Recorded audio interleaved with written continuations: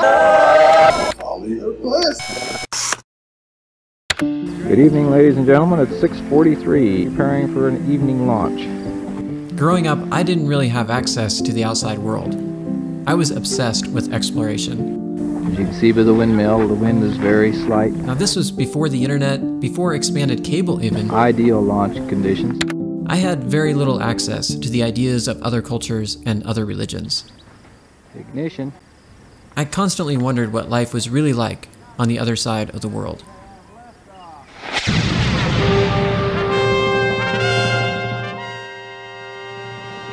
Joseph Campbell believed that everything begins with a story. The driving idea of his life was to understand the power of the stories and legends of the human race. You may find that with a proper introduction, this subject will catch you.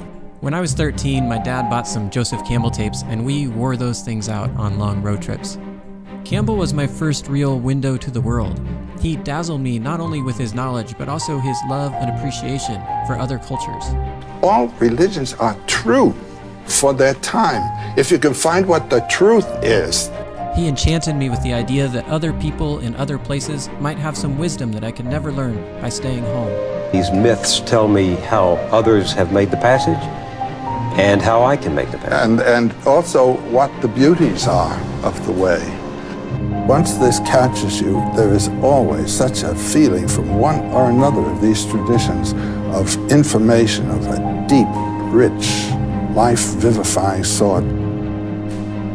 I don't believe in being interested in subjects because they're said to be important and interesting. I believe in being caught by it somehow or other.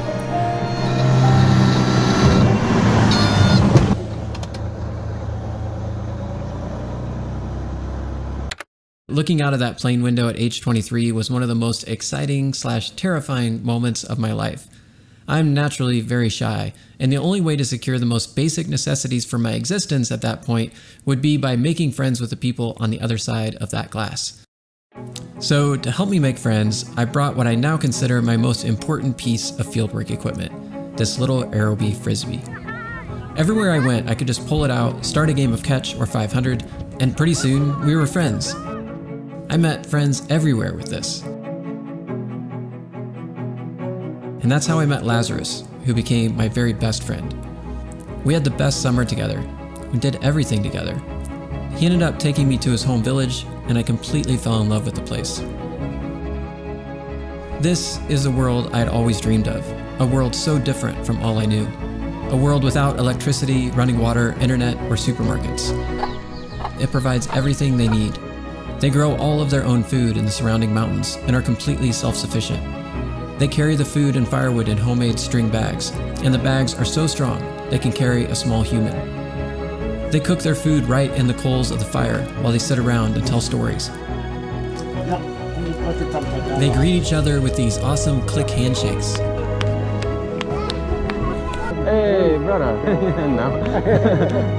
Their work, often intense and challenging, still leaves plenty of time for fun, and people of all ages join in for sports and games throughout the afternoon and evening. They bathe in rivers and waterfalls. They live with some of the most amazing wildlife in the world, like tree kangaroos, and this cockatoo who could speak the language better than I could when I first arrived. And at night, out come the flying foxes.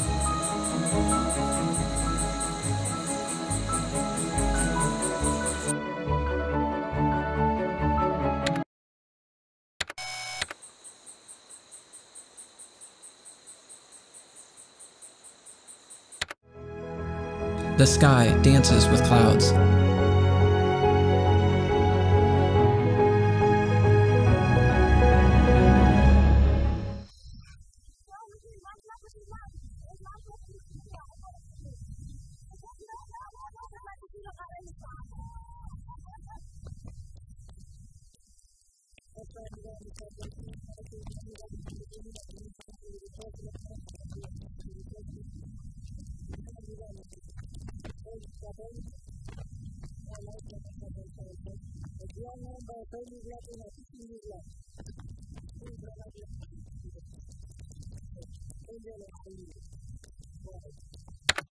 I became part of the family. My brother Lazarus, my brother Penny, Penny's wife Melina, their son Lanson, Papa, Mama, Grandpa Malok. They became my New Guinea family, and along with many friends, they became some of the most important people in my life.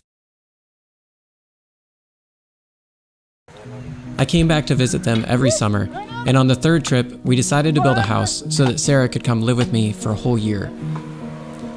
Now, when I say we decided to build a house, I should say that it is a very big we. Like, it took dozens and dozens of people to hand carve every single piece of wood that had to come directly from the forest around us.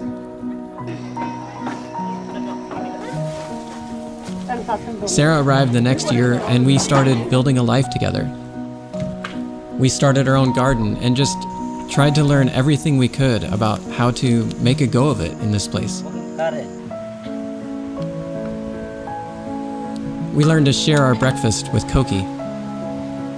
And we learned that it can rain really hard sometimes. Chickens, come inside! And that the rain will bring down the spider webs and the spiders, which can actually make a tasty treat.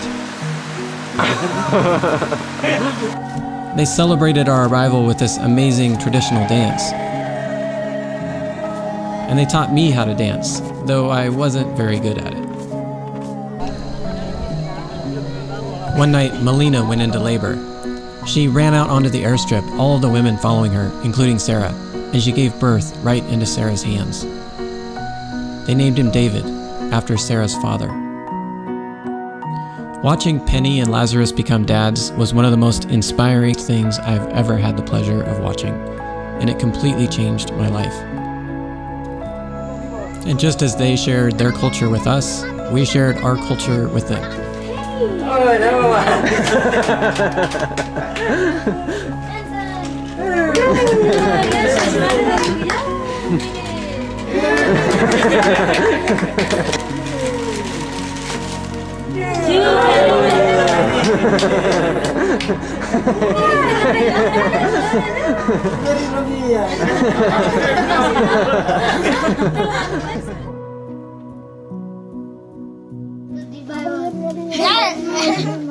You talk also. Anti seram katim belly button blomi. You must talk. Me pass him hollow blomi along him. Now become a big flaman finish. Look it. Yeah, Lanson, yeah. After spending most of my 20s with them, I realized that we had gone through one of life's greatest transitions together. We were just kids when we first met. Now they had kids of their own. Soon I will hold you again. Longer days when I'm away, but we'll both pretend to be bold. Darling, I've never been bold.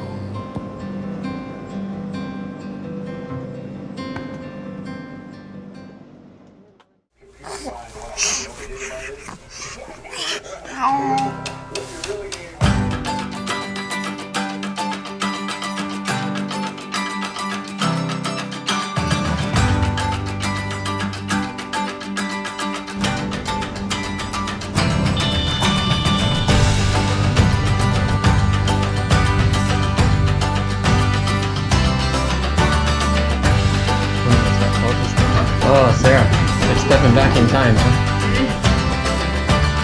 Journey waiting to start. Imagine us going far. There's things couldn't change that, my love. Life has only begun. Our feet were fashioned to run.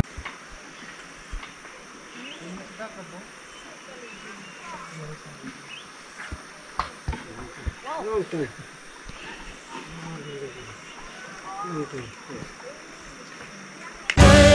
waiting to start. Imagine us going far.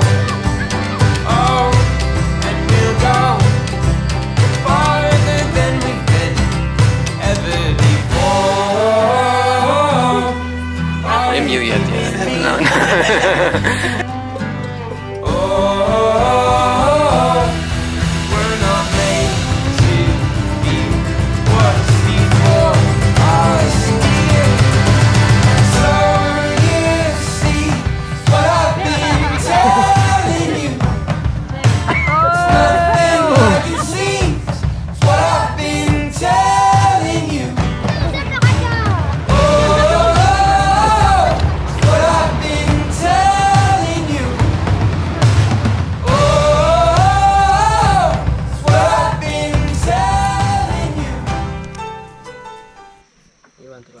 Throughout my 20s, Lazarus, Penny, and I had been almost inseparable.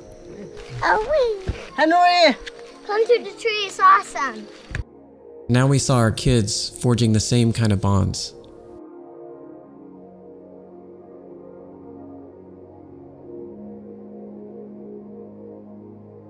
I came here 20 years ago looking for some deep truths.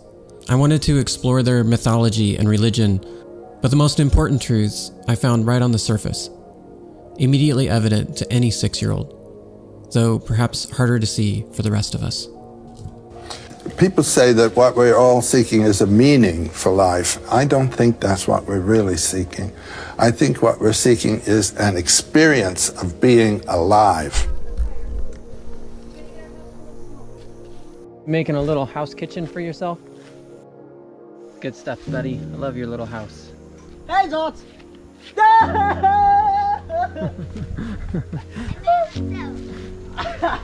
Oh, Dot! Em come up place man pinis now.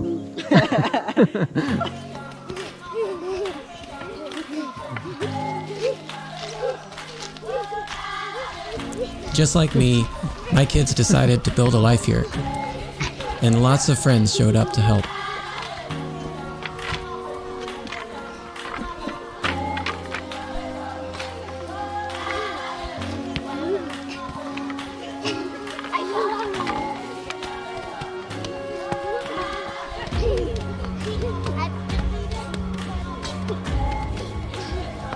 What is this up here? Cookhouse. It's your cookhouse. Show me around. So What are the features? Here's where we keep the stuff to put in the fire. Mm-hmm. Here's our fire pit.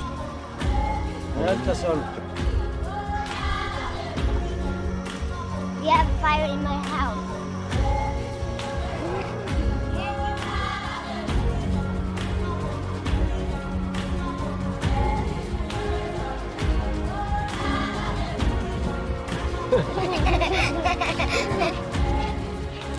As we prepared Christmas dinner, I realized that we had shared over 1,000 meals together, and that this would be one of our biggest Christmases ever, because the 3 of us had become 17. To say that our lives were intertwined seems not quite strong enough, because the secret to the strength of the string bag is that although it appears like many strings woven together, it is in fact just one string, woven in on itself, over and over again.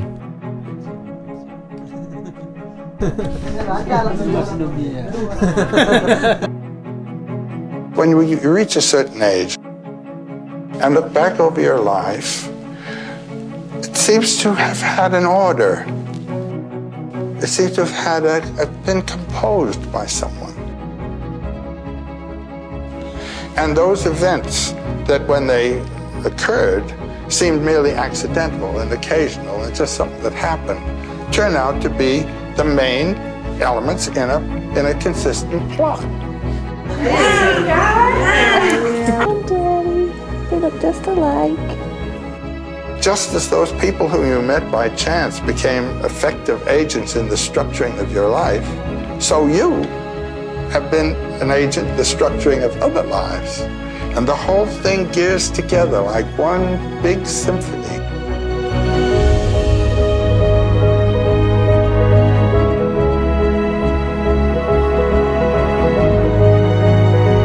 Everything influencing and structuring everything else. It's as though our lives were the dream of a single dreamer in which all the dream characters are dreaming too. It's a beautiful idea. Hi, Dad. Hey, buddy. It's nice to have a little extra time, right? Build houses. Mm-hmm. Make fires.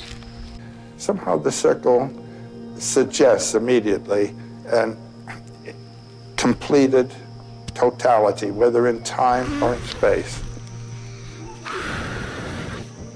Nice. George, do you love New Guinea? Yeah. Yeah, me too. I think you'd like to stay longer. I wish. Yeah. I think it's important to live life with a knowledge of its mystery. Oh, look! Yeah, that's amazing.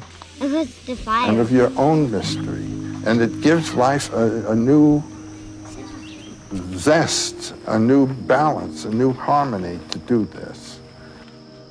Why do you suppose the circle became so universally symbolic? Well, because it's experienced all the time.